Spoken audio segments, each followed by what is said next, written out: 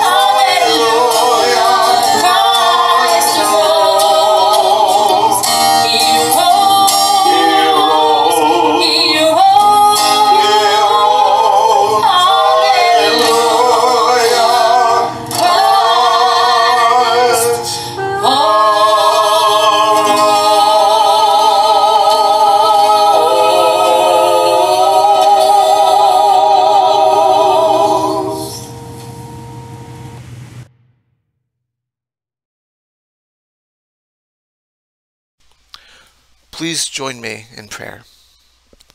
Loving Father, in this time of a worldwide pandemic, still we celebrate your presence with us, to offer you our praise and our prayers, our love and our obedience. While we cannot be together physically, still we worship together through your Spirit. For you assure us that Where 2 or 3 gather in your name, there you are with us. We rejoice in your love for us and in the life we have been given through the sacrifice of your Son, Jesus Christ. Open our eyes to recognize your presence here among us. Open our hearts to the love that you have for us, and to open our minds to the truth you would reveal to us. All glory and praise to you, God, now and forevermore. Amen. This Resurrection Sunday, our scripture reading is taken from Matthew chapter 5, verses 5 to 10, and Revelations chapter 1, verses 4 through 8, and 17 and 18. Jesus gives the Beatitudes at the Sermon on the Mount. Now when he saw the crowds, he went up on a mountainside and sat down. His disciples came to him, and he began to teach them, saying, Blessed are the poor in spirit, for theirs is the kingdom of heaven. Blessed are those who mourn, for they will be comforted. Blessed are the meek, for they will inherit the earth. Blessed are those who hunger and thirst for righteousness, for they will be filled. Blessed are the merciful, for they will be shown mercy. Blessed are the pure in heart, for they will see God. Blessed are the peacemakers, for they will be called sons of God. Blessed are those who are persecuted because of righteousness, for theirs is the kingdom of heaven. And in Revelation, John writes, To the 7 churches in the province of Asia, grace and peace to you from him who is and who was and who is to come, and from the 7 spirits before his throne, and from Jesus Christ, who is the faithful witness, the firstborn from the dead, and the ruler of kings of the earth. To him who loves us and has freed us from our sins by his blood, and has made us to be a kingdom and priests to serve his God and Father, to him be glory and power forever and ever. Amen. Look, he's coming with the clouds, and every eye will see him, even those who pierced him, and all the peoples of the earth will mourn because of him. So shall it be. Amen. I am the Alpha and the Omega, says the Lord God, who is and who was and who is to come, the Almighty. When I saw him, I fell at his feet as though dead. Then he placed his right hand on me and said, Do not be afraid. I am the first and the last. I am the living one. I was dead, and behold, I am alive forever and ever. I hold the keys of death and Hades.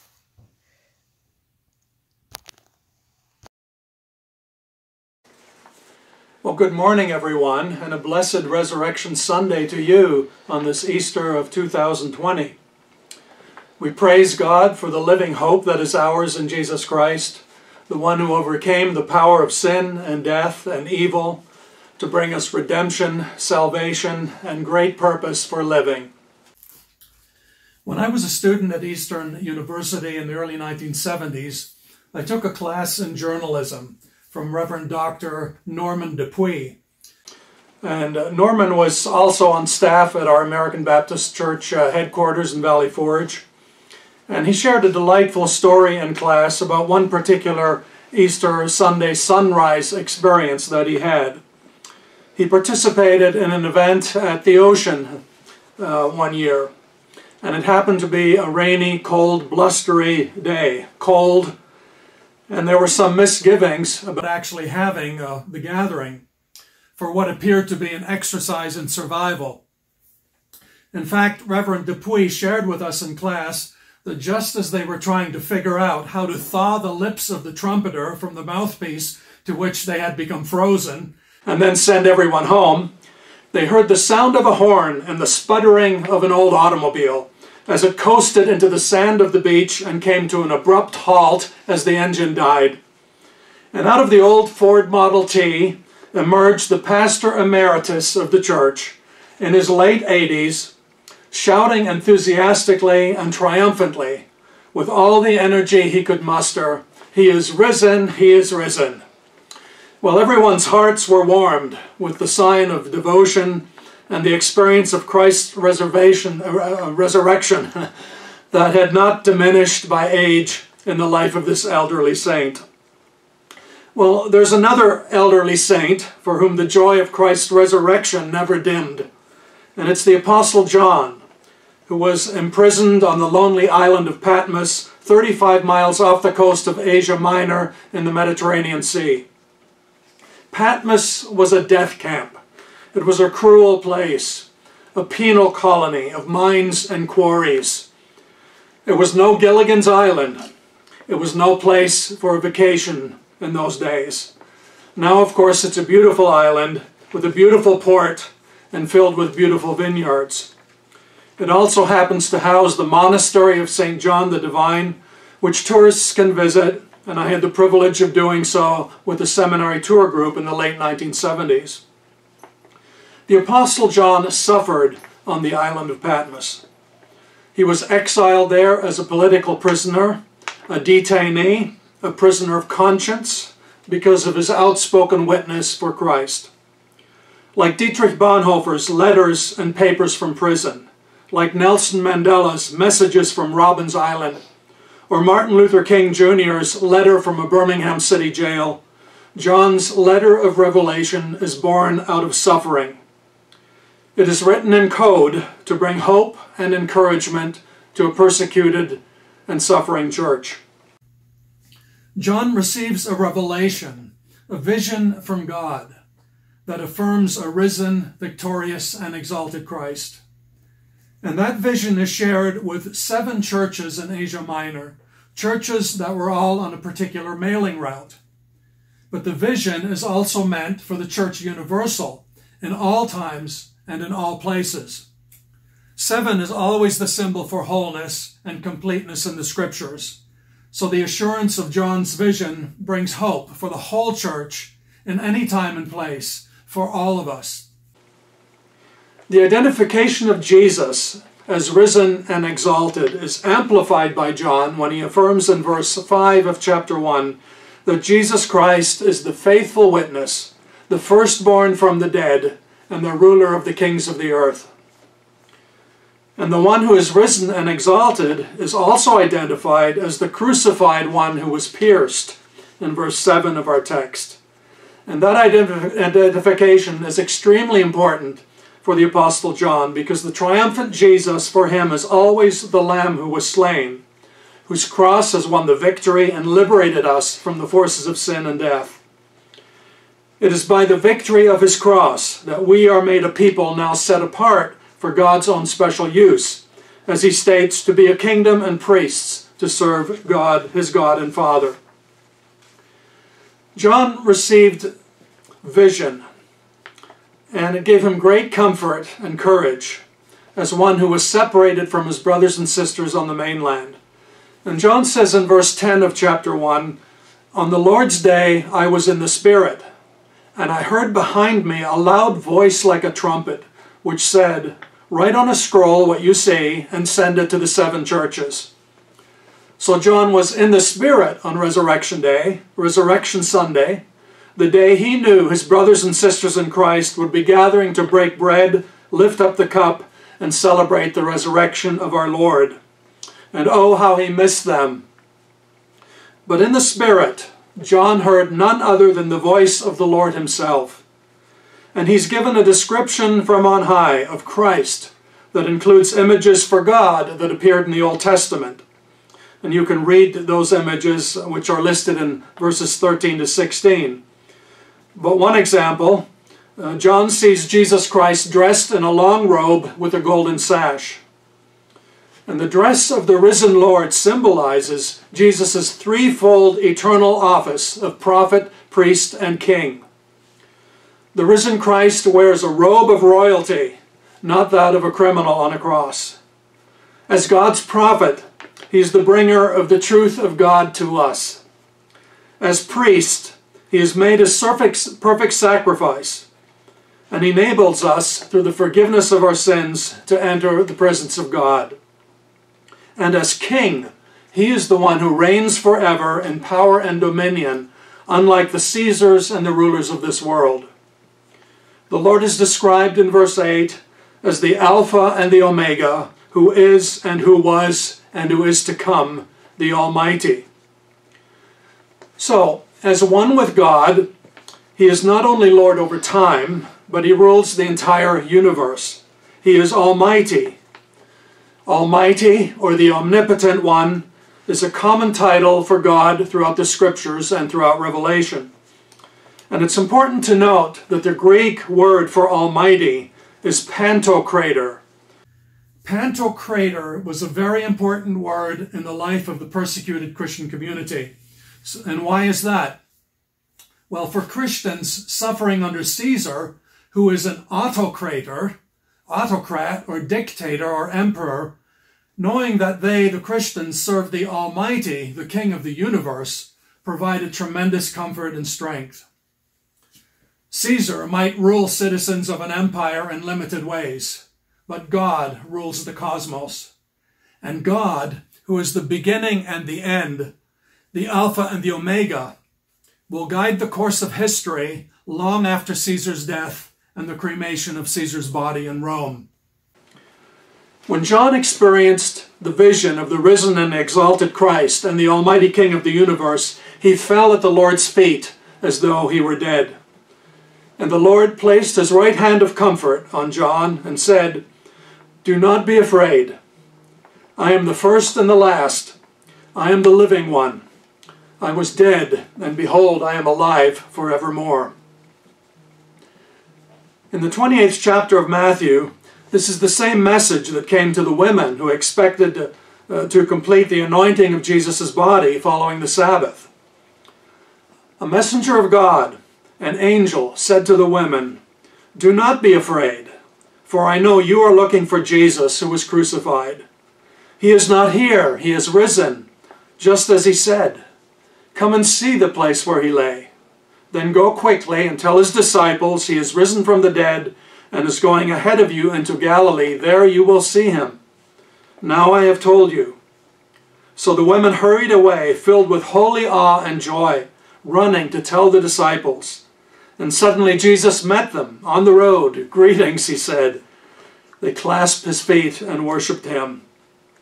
And then they continued on their way to tell the disciples. Can you imagine how the experience of the risen Christ affected these women? Their hope in God's future and promise of God's presence now to sustain and inspire them would never ever be in doubt. My favorite comic strip has always been Peanuts by Charles Schulz. Charles Schulz was a Christian, and I love the way he brought elements of the human struggle and the quest for faith into his characters. In one of his illustrations, Charlie Brown is watching a golf match, and the announcer says, "All right, golf fans, this is it. The last day of the match. The old pro has to make this hole. He's down to his last putt, and he can't play it safe. He has to go for it. There's no tomorrow."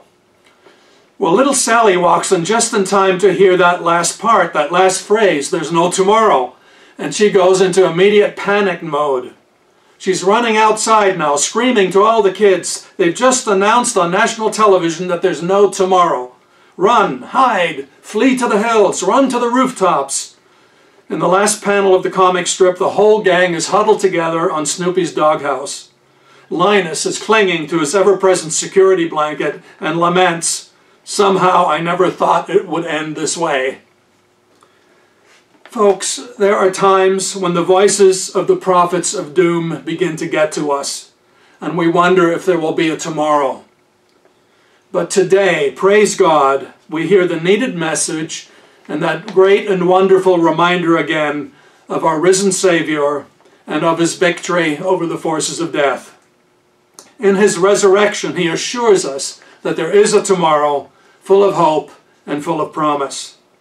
And not only tomorrow, but today is full of hope and promise because of Jesus' victory and his promise of presence to us as the great I Am. He is the Alpha and the Omega, the first and the last, the beginning and the end. We can trust him with our lives, and our lives are in his hands. He is our Alpha, our beginning. In the first chapter of the Gospel of John, the beloved disciple and apostle affirmed, "In the beginning was the Word, and the Word was with God, and the Word was God, and all things were made through him."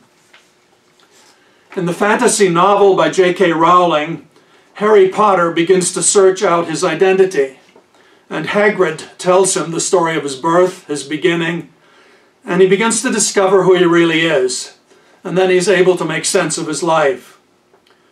When we find our way back to Jesus Christ and realize who we are as the children of God, we discover our true identity, and that it is rooted from the very beginning in the love of God made known to us in the Lord Jesus Christ.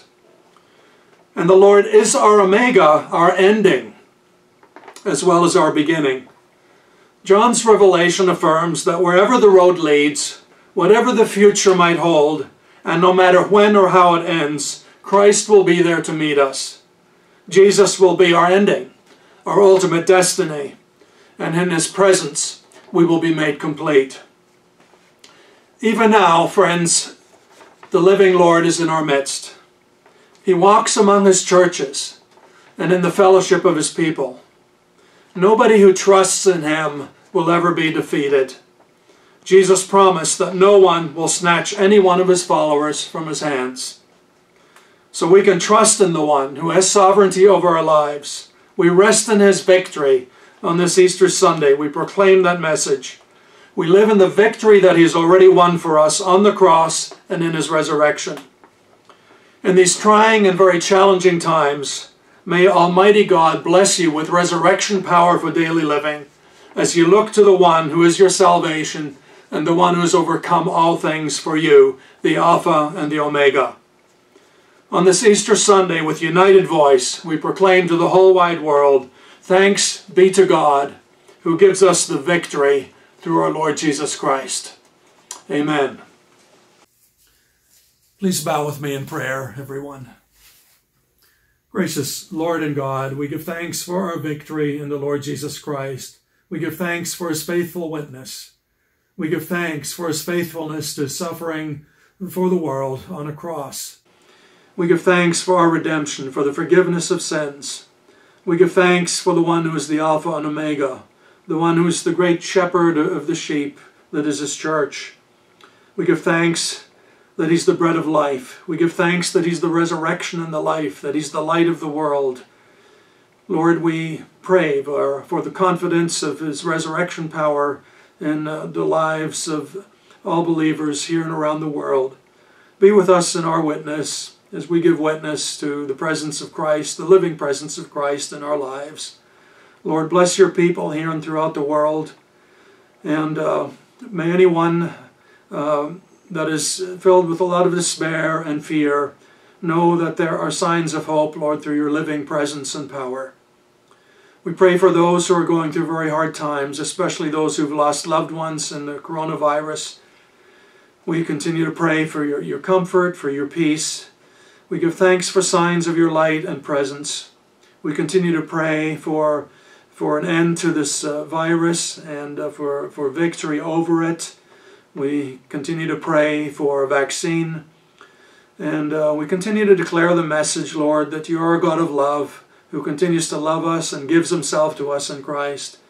And we give thanks for the message of hope, for eternal hope that is ours in Christ. Bless everyone in a special way today. We know we would all rather be together and worship, celebrating Christ's resurrection and Easter together. But may we be connected, Lord, together again by your Spirit in these times in our homes.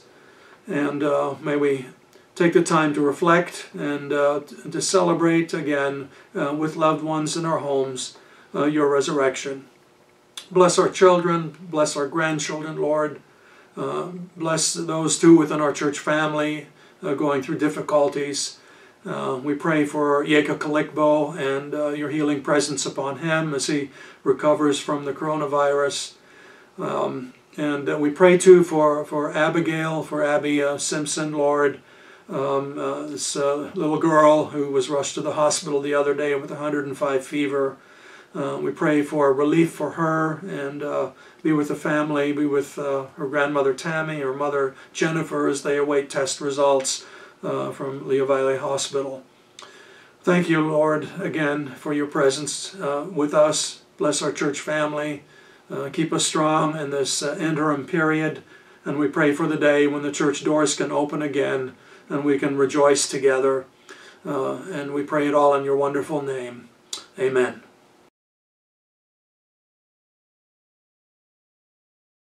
Glory be to God, from whom all blessings flow. To my awesome church family,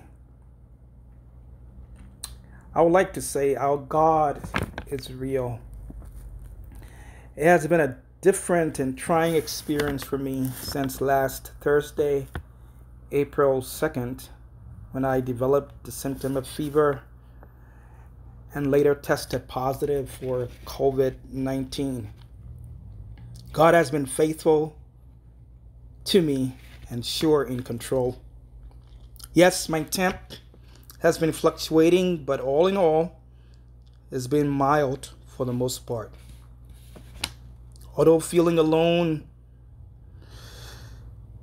but I do know that God Almighty is by my side, and you're here with me in spirit as well. I've been exercising, walking back and forth in my quarantining moments, pushing fluids, eating to some extent, and resting. I'm getting there in Jesus' name. May God bless you all so much. Thank you, Calvary, and my family, for all your thoughts, cards, text messages, prayers, and your encouragement you continue to share with me. Our Lord is risen indeed. Happy Easter to all of us. Let us keep the faith in the Lord. Let us not give God up. Indeed, there is power in the name of Jesus. I'm just led to conclude with just a little part of this song. I hope I'll get through. There is power in the name of Jesus. There is power in the name of Jesus. Break every chain. There is power in the name of Jesus.